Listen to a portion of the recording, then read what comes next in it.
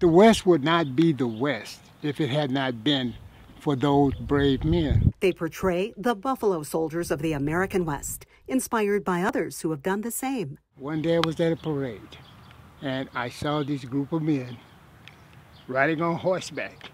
And I get emotional when I think about it. And I go, who are those guys? And I found out they were Buffalo Soldiers. I had never heard of them. I'm an educator. Fred Applewhite portrays a first sergeant, along with Scott Johns as first lieutenant. Both are real-life Army veterans and former Denver school system administrators. High school principal, athletic director, not once did I hear anything about the Buffalo Soldiers.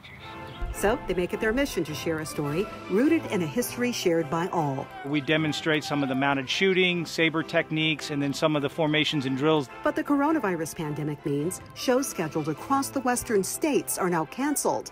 They depend on donations to take care of these performers, and those donations are running out. The organization needs about $6,000 a season for grain, vet, and farrier fees, right?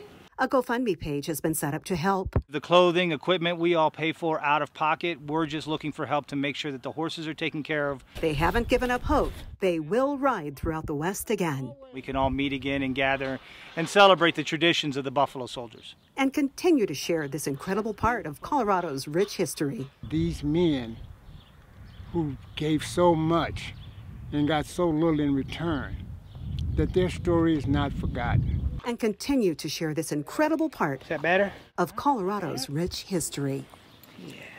So if you'd like to help, we have a link to the GoFundMe page set up on our website homepage. Just go to kdvr.com and click on this story. In Brighton, Shaw Turner and Bandit, Fox 31.